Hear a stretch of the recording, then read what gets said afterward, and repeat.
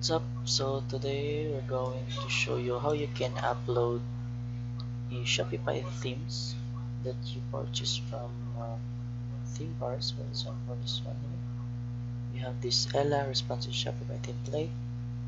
We'll show you the demo. So basically, this is what we are going to import these themes here. So there's a lot of options here, but we'll try to choose this one bicycle template. So now I've already downloaded and extracted the themes, which is can be seen here, and yeah, this one. So just choose this bicycle. So first things first is go to your Shopify backend. Then, if you are logged in from your Shopify, you need to click in online store. This one here, and then click the themes. So by default it shows themes here. This is the default themes I use, and just click this one, upload theme,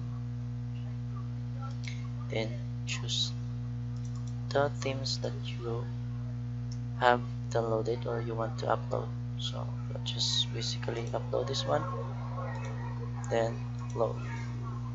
So as you can see, it's now uploading, and it's basically loading here, saving up the new themes. So let's wait for a couple of seconds. Now that the bicycle template from Ella themes is uploaded, so what we're going to do is click this action and then choose publish to choose the themes. So first is we need to view the theme in the live site. So here you can see this one. Just click this small eye icon. This is the default themes we have right now, but when we publish this new template here, just click, if you want to choose this one, just go and click this one, then publish, and you can see it load up. Then it will be asking if you are sure to publish these themes here. Just click publish.